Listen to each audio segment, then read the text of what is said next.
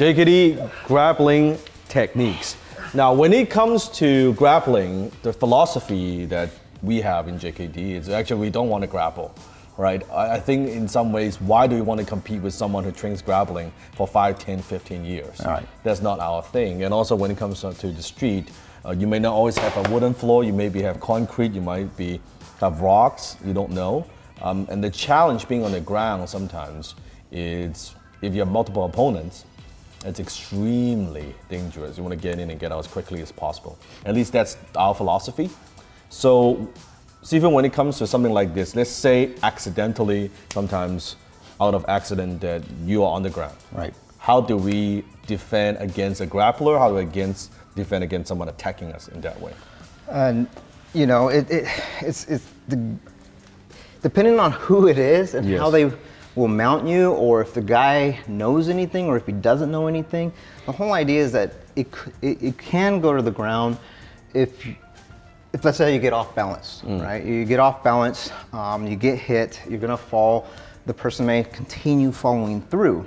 Now, the whole idea is to not allow that to happen. Again, the tools that we've been sharing over the videos, like the kicks and all that stuff, you can still utilize that on the ground, but then you also have other things you can do.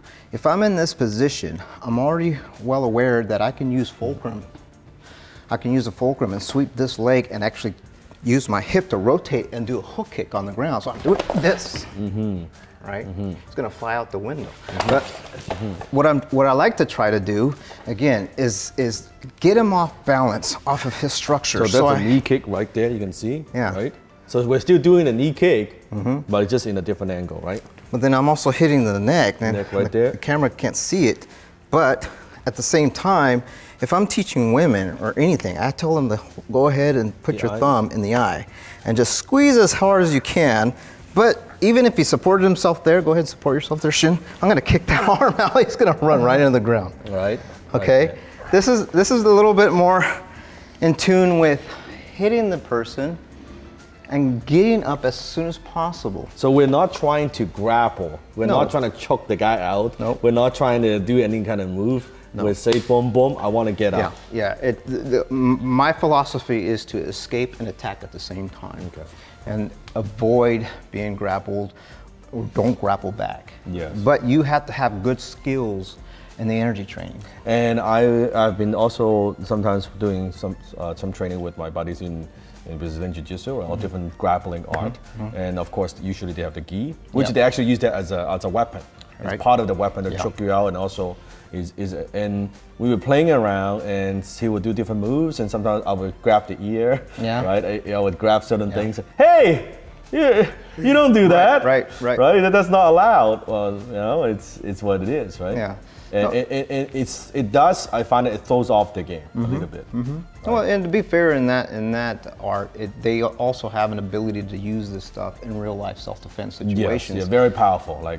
Yeah, great self-defense. So you could use that and apply the Jeet Kune Do tools on the ground as well, and it still makes your, I think, individual art effective. You know, when we're talking about what works, what doesn't work, it's what works as an individual basis. You know, your experience, your training in other arts and things like that will help you determine what's going to happen. It's very helpful as a JKD practitioner when you practice with other, let's say, BJJ practitioner. You'll learn a lot. And like it's a friendly.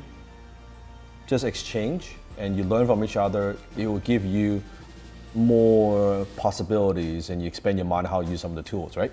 Right. So, Sifu, what if he's like in a different position? It'll be inside. You can show that as well. Okay. So now, let's say, for instance, he's coming in and he's going to attempt to mount me. You're going to attempt to mount. Are you going to attempt to mount? Now this is right there. So you're not letting him. This is groin kick right there, right? I just want to see, right? Right there, right? That's going right there. Oh, yeah, so that's a kick right there. So slow down, slow down, slow down. So you can see, so this is a weapon, right there, right there. Yeah, and I'm being very careful, by the way. So, but this, if you notice in Chi-Sao, we'll rotate this. If you grab, go ahead, grab, boom, that's it. So I'm gonna continue attacking him so he doesn't mount me, okay? However, you know, what if he does mount me and he's here? And he's here, go ahead, all the way down, that's it. he got me into this position. I'm like, oh, you know. And this is not the position you want to be in, by the way. Yeah. This is not the position you want to be in. Very hard and very dangerous. Like the fight could be over in like in split of a second. Yeah, a good grappler will keep you here for a long. No matter what. You're done. You won't be able to do anything. My suggestion, even in jiu-jitsu circles, they want you to prop your hips up. And so at any point in time, you got to get out of this. So if he is swinging, take advantage of that and just move off to the side and pop your hips up, okay? So you can release. More importantly, don't ever forget as he's doing that, you hit the groin and then move off to the side. So you hit the groin, get little bit of chest shock.